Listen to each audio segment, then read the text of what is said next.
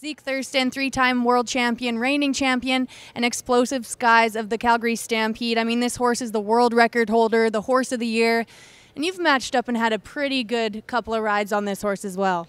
Yeah, that's the fifth time I've been on that horse. That's a once-in-a-lifetime horse. Those don't come around very often.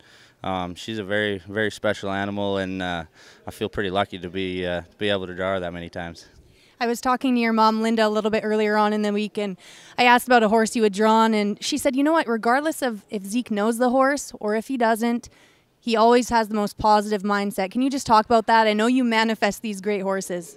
Yeah, you know, at the end of the day, I love riding broncs and competing, and it's a huge blessing, but you know, one of my very best friends is paralyzed, you know, and got paralyzed in the arena, and so I really just have an attitude of gratitude. I'm pretty lucky to wake up every day and be able to do what I get to do, and like I said, in the big picture, it's not really what matters, but we sure have a lot of fun doing it.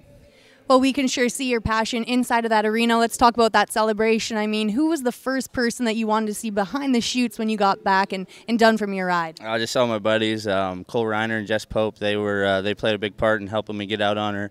You know, she's kind of tricky, and so they're a big help. But yeah, just all your buddies, they're excited for me. Just as I would have been the same for them. Now, I want you to do your best to try to explain that ride from your perspective. Yeah, it's that's a hard horse to explain a ride on because it happened so fast. I knew I got her spurred out, and then she come up and she hit me with a lot of power and felt like she was really wanting me to raise me up. I just kept gassing. That first half was kind of felt like I was in an uncomfortable spot for myself, but we made it through and finished off good. And man, she was bucking. I couldn't even make it to the pickup, man. Now, what's harder, riding 10 broncs or raising 3 kids? Yeah, raising 3 kids for sure. Give me 10 broncs any day. Zeke, everyone in Canada, everyone at home watching on the Cowboy Channel is so proud of you. Is there anything you'd like to send back that way? Just thank you for all the support and everybody at home watching. I know they're cheering loud, and yeah, I love representing the country of Canada. Well, we see that every night when you lead the team in the grand entry with that Canada flag. Congratulations, Zeke Thurston. This is his second round win at the Wrangler National Finals, round 5.